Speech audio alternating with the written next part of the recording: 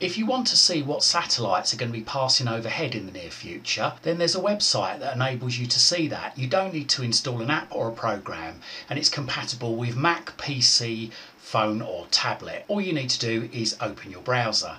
Now, if you're running a Mac, an iPhone or an iPad, this will be Safari. If you're running an Android phone or tablet, i.e. an LG or a Samsung device, then you can open Chrome or the browser that's included with the phone or tablet. If you're using a PC, then you can use any browser with the exception of Internet Explorer, as Internet Explorer is outdated, insecure and unable to keep up with modern technology, so probably won't work on this website. In this example, I'm going to show you how to get to it on my PC. So I'm going to go into my browser of choice, which is Google Chrome. So I move my mouse over it and double left click. When your browser is loaded, go to the address bar right at the very top of the screen and click or tap in it once, and then press the delete or backspace key to delete out anything that might be in there. And then you need to type tinyurl.com/CASAT.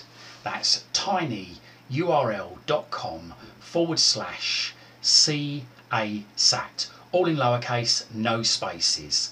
Then press enter or return on your keyboard or tap go on your screen. So it says here, click to search for viewing times at your location. So either click or tap on the screen. It will then say james.darpinion.com wants to know your location.